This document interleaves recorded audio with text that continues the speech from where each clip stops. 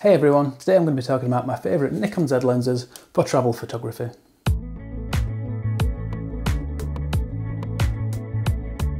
If you've seen either of my last two videos, you might know that I've recently come back from a trip to Germany, and it was the first trip outside of the UK I've done since lockdown, and I think it's the first video I've done for my channel outside of the UK as well. And since I was travelling with a certain budget airline, I needed to pack quite lightly and I really had to consider what lenses and equipment I was going to take with me. So this video is going to be my choices of the best Nikon Z lenses to take while travelling. I'm going to go through which lenses I chose to take and why, and show you some of the shots that I got on the trip that I haven't shown in the other two videos. So here's the short list of lenses I came up with. The 24-200mm f4 to 6.3 lens, the 24-70mm f4 S-line lens, the 14-30mm f4 S-line wide-angle lens, and the 50mm 1.8 S-line prime lens. Now I decided against prime lenses in the end, even though this is really light, quite small, and 50mm is a good focal length really for travel photography.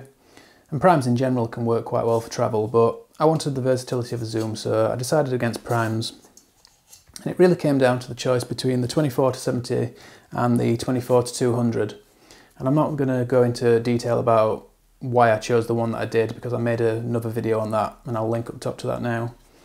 But basically I went for the 24-200mm in the end.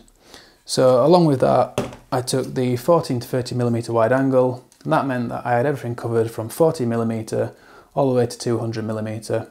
And they're quite light and they don't take up a lot of space in my bag either. And also, along with that, even though it's not a Nikon Z lens, I had my Google Pixel 4 phone with me as well, which is really useful when you haven't got your camera with you, just to whip out your phone and get some travel shots with that as well. So I'm going to go through some of the shots that I got now that I haven't shown in the other videos, and I'll put those up on screen and talk through them. So this shot was taken in the woodland area in Brule, near where we were staying. It does get quite misty in the evenings there, and it had been raining most of the day, and then with a little bit of warm weather in the evening, all of that wetness just kind of rose up off the grass and created all this really lovely mist. And we'd gone out for a walk in the woods there, and the mist was just getting thicker and thicker. I thought, I've got to get a shot of this, so there wasn't really much in the way of subject. There was just this little clump of trees that you can see on the right there, and I decided to make most of the focus on the fog hanging over the field. But the sky was quite moody and dramatic as well, so I angled the camera up a little bit to capture some of that sky. And I'm fairly pleased with the end result, even though it was pretty much a quick snapshot. It came out quite nice and moody, and I made it black and white and upped the contrast a bit just to emphasise that. This is another shot from Zolferein, and if you didn't see the video where I took these shots, I'll put a link up top now. But basically it's a former coal mine, coking plant and coal mine complex, and there's a museum there now, and where the museum is housed, it's a huge cavernous building. I'm not really sure what the building was used for prior to being a museum, but you've got all these walkways inside it now which are lit up with these bright orange lights. So it's really interesting in there. You've got this big cavernous space that's really dark and dingy, and then all of these winding stairways here and there, which is really great for architectural photography. Unfortunately I wasn't allowed to take my tripod in there, which is a bit of a problem because it's really low light. But I basically rested my camera at the top of the banister on the stairway to the right there and took a long exposure. And I was using the 14-30mm lens here. I really wanted to capture the scale and the vastness of the space. And I wasn't quite at the widest focal length.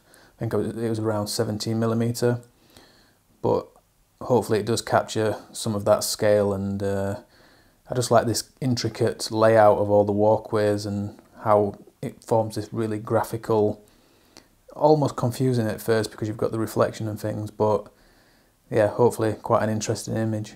To the west of Germany, near the Belgian border, there are loads of little villages dotted here and there that are really quaint and great for photography. They've usually got a river winding through them and little cottages with flowers outside, just like this one. And this one's called Monschau, We went there for the day and it's a really beautiful little village. I've got a thing about doors. I really like doors, especially interesting looking ones. And this one was particularly interesting because it was slightly ajar. And you could just see inside the little staircase there, and I thought that was just really interesting. There's a little bit of story there, a little bit of intrigue, because you wonder why is the door open and what's behind it, where did the stairs go. And it's also a really nice little scene with the decoration around the door and the flowers and plants and things there. So yeah, I really liked that shot. Here's another shot from Monschau. It's such a beautiful little village, you can pretty much point your camera anywhere and get a good shot. It is the middle of the day, so the light is quite harsh. It would look great in the morning with sunrise light, or maybe in the evening at sunset. But I'm hoping that the beauty of the village itself, as well as the composition, carries this shot. I like how the flowers are at the bottom of the shot, kind of anchoring the scene. And you've got the name of the village on the box there. And then your eye just kind of wanders up onto those buildings as they go back along the river. And then it's all framed by the really great foliage and greens of the trees in the background.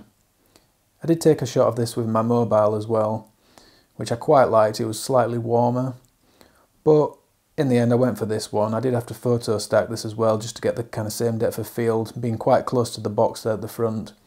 I took one focused on the box with the flowers, and then I took another one focused on the little lamp to the left hand side on the building. I'm hoping that the shot just captures a little bit of the essence of the place. Another one from Monschau. Just walking along the road and just saw this car and I thought it looked so interesting. An old Mercedes, which was really beat up, but they'd scratched all these designs into the side of it and painted it, and it actually looked really cool. And I took quite a few shots of the car from different angles, but I quite like this one the best. And I thought it highlighted the versatility of the 24-200mm lens, because this was taken at 24mm using that lens. And it still looks quite wide angle. When you get down low, looking up at the car, you've got that kind of wide angle effect.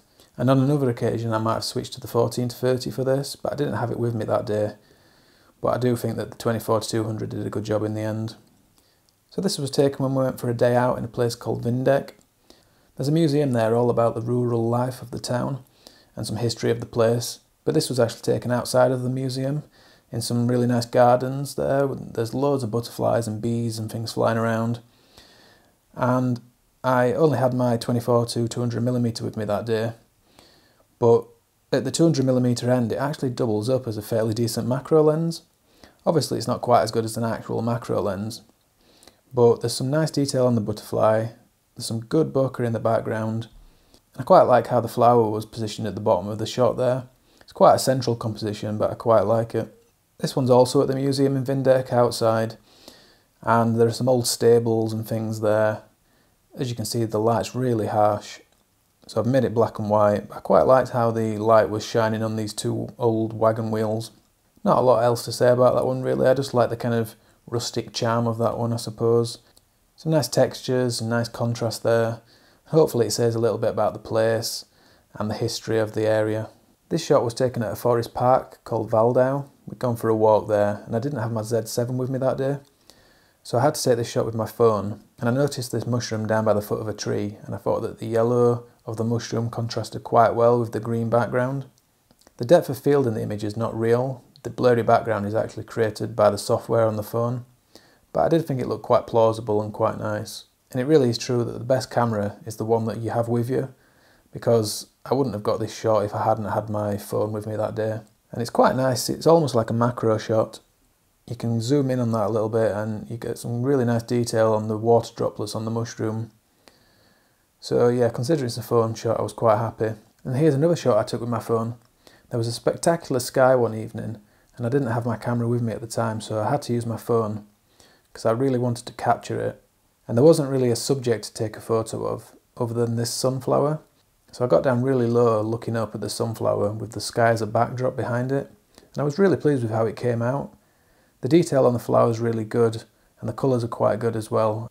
I edited this in Adobe Lightroom Mobile, and I haven't really changed the colours too much. I just slightly emphasised the sky, but it really was that dramatic and that colourful. And again, it's really useful to have a phone with a camera in it. For those occasions where you haven't got your DSLR or mirrorless camera with you, you can just make the difference between getting the shot or not getting the shot. It might not be perfect, but it's better than not getting the shot.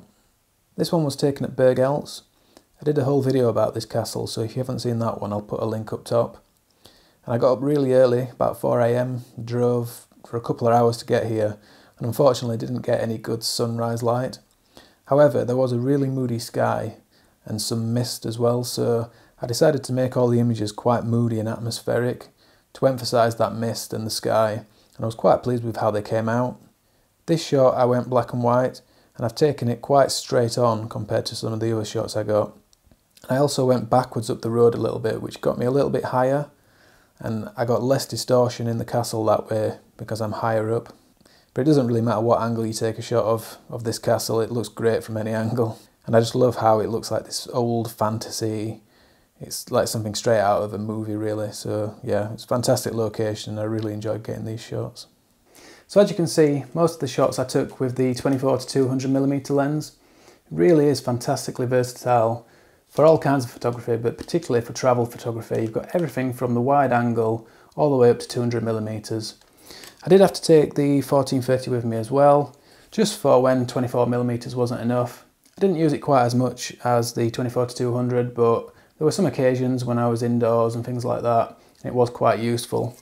And also, the Google Pixel 4 smartphone, don't underestimate your phone because you really can get some great shots with it, and there'll be times when you haven't got your camera with you and you'll have to rely on your phone. I'm going to wrap this one up now, but thanks a lot for watching everyone. If you've enjoyed it, please give it a thumbs up, and if you're not subscribed yet, then please consider doing so. As always, you can click down there on the big red button or on my face over here, and that way you'll keep up to date with everything I'm doing each and every week. There's a new video every Sunday morning at 10 AM UK time. So that's it for this one. I hope you'll catch me next week for the next one, but until then, thanks a lot everyone, and bye for now.